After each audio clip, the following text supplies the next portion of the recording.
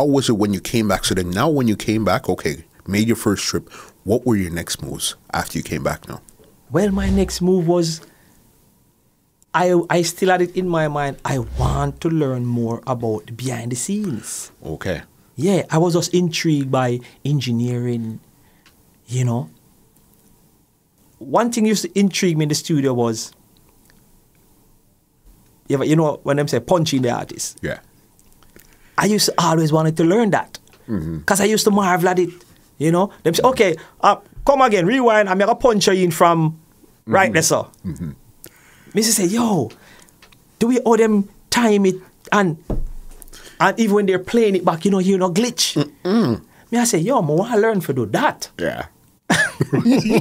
That was more where your mind was at because you went through the song, played song. You're in the artist's life. Yeah, you're living it. That's cool. But you still have another desire to you want to learn engineering and producing and stuff like that. I want to learn engineering. I want to become a producer. And, you know, so having the buzz with the name and we perform all over the place and I travel and I do this and I do that and, you know, we met the great Steely and Clevie. Yeah. You know, me and Wayne wonder. Actually, it's so funny, you know. Back then, producers used to come find you, you know. When there's a buzz about you, you know, producer come find you. Yeah.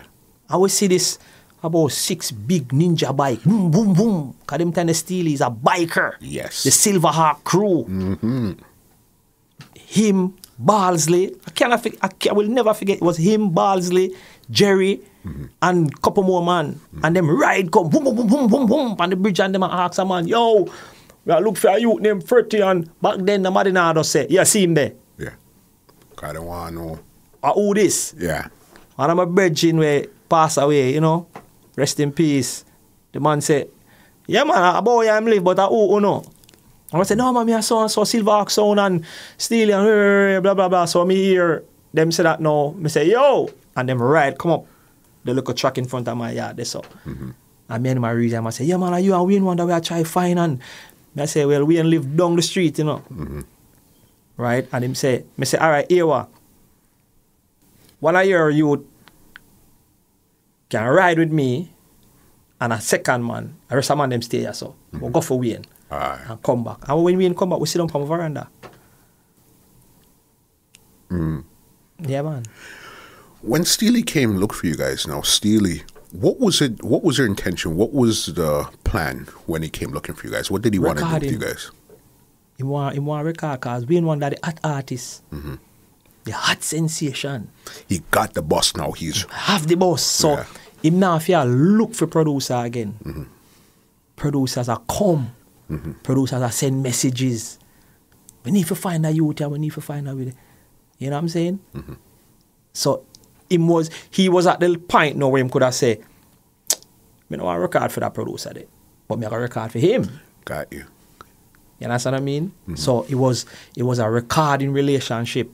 But then over time, I became so interested in the whole behind the scenes thing, and I'm talking to Steely. And I'm like, yo, Steely, I want to learn all of this, you know.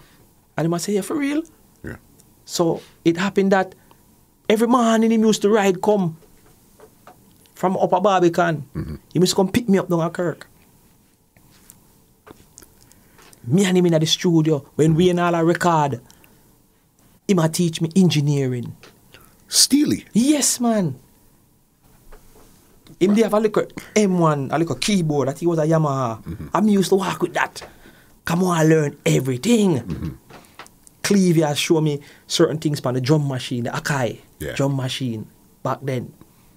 Them time the Bulby and Fata, you know, engineer, but they were young in the business, not as big as them is now. I mean, I learned certain things from them off of pan and you understand what I mean? So did you actually record any music for Steely or you were more in, you recorded we for record Steely? for Steely and Clevie.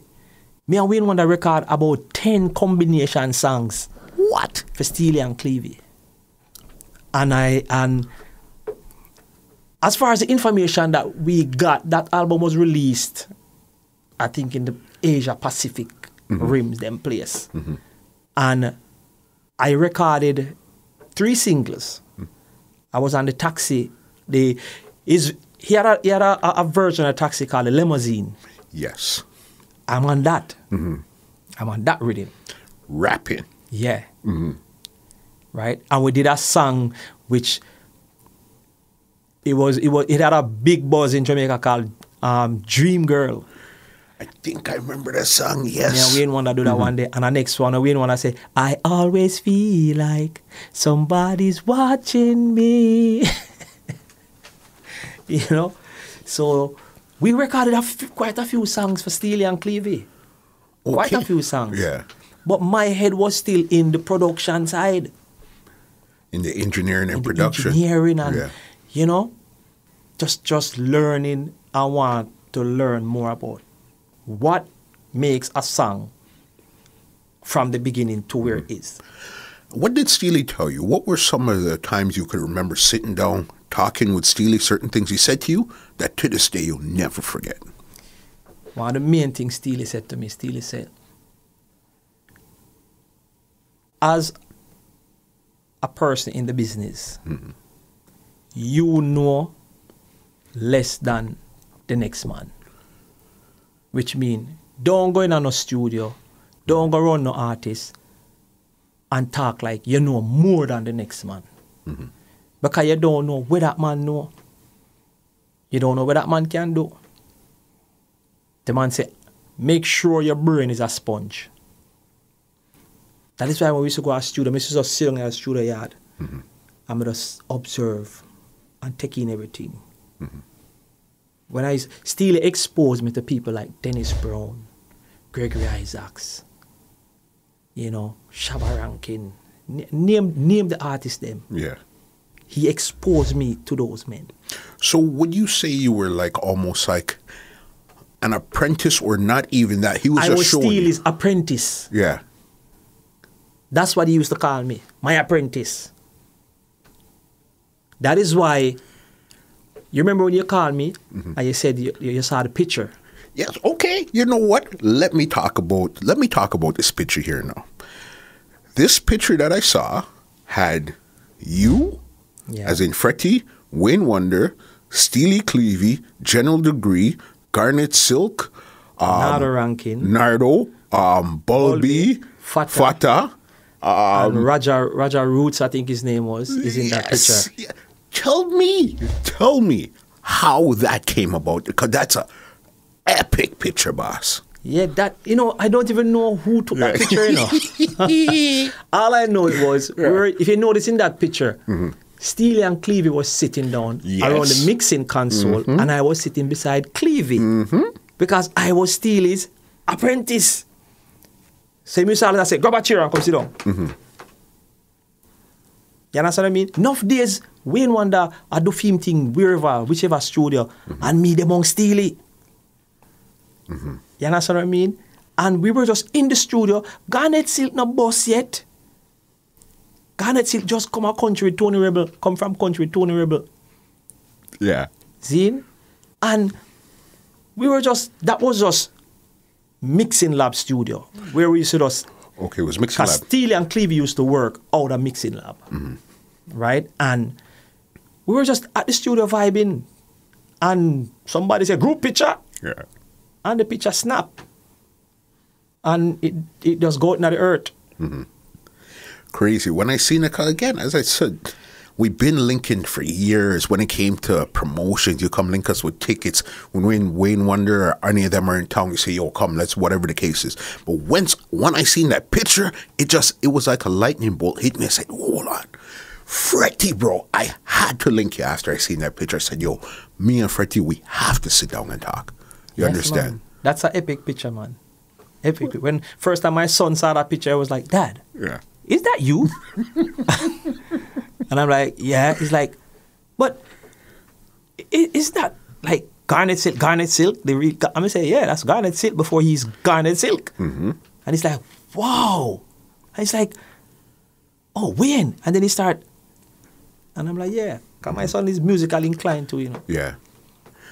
Back then, okay. So Steely now, because talking to artists, you get a different version of Steely than if you're talking to producers. Yes. When you talk to artists, he almost comes across as a bully or a tough love. You understand? But talking to producers and engineers, it's slightly different. What was your experience dealing with him? Or did you see Steely really become that monster with an artist or something like that? I saw both sides of him, you know, and I saw sides of him that I had to step back and say, whoa, because I used to see him do a lot of things for people who were on the, the bottom of the food chain. And he used to do so much and nobody don't know about it. And he used to always say to me, if you're going to help and not look no glorification from it. Right? But then when it comes to recording, and I deal with some artists, you see that energy, that burst of energy. Yeah. And it's a man where we just, in the middle of a recording, just stop it and say, yo, yeah, hear me? Shoot the session done. Yeah. If certain things now go how him envision it. Yeah. But then you have the next side of him now where when it comes to the playing, the instruments and rhythm-wise, you see the genius in him. When he play all the keyboard, I see him shut him iron. And feel it. And him feel the music. And he was a great bike rider. Yeah. Motorcycle. When I say great.